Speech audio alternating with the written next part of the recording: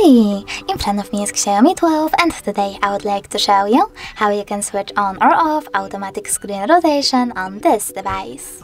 Start by exiting tab menu.